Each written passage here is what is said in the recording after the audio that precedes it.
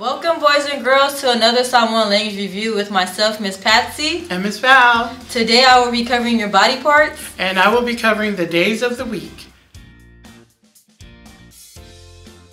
Hey, boys and girls, this is Miss Patsy, and today in Samoan language review we'll be covering your body parts in Samoan and English. So let's get started, boys and girls. First body part we're going to start off with is your head. Head in Samoan means ulu. Can you say ulu? Next we have your shoulders. Shoulders in Samoan means tau'au. Can you say tau'au? Next we have your knees. Knees in Samoan means tulivai. Can you say tulivai? Next we have your toes.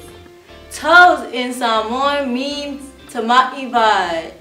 Can you say tama'ivai? Eyes. Eyes in Samoan means mata. Can you say mata? Next we have your ears. Ears in Samoan means talinga. Can you say talinga? Next we have your mouth. Mouth in Samoan means ngutu.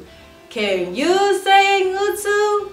And your last body part we're going to finish off with is your nose. Nose in Samoan means isu. Can you say isu? Thank you, boys and girls, for joining me for Samoan language review of your body parts. I'm going to pass it over to Miss Val now. Our first day is Monday. Monday in Samoan is asongafua. Asongafua. Can you say asongafua? Next we have Tuesday. Tuesday is asolua. Boys and girls, can you say asolua? Okay, give it a try. Wednesday. Wednesday is asolulu. Asolulu. Can you say asolulu? Alright. Thursday. Thursday in Samoan is asotofi. Asotofi. Boys and girls, can you say asotofi? Good job. Next we have Friday. Friday in Samoan is asofarele. Asofarele. Give it a try, boys and girls. Asofarele. Alright, awesome. Saturday. Saturday in Samoan is asotonai. Asotonai.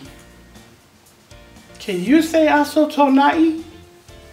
Good job. I can hear you. Last day, which is the best day. Everyone knows what Sunday is, right?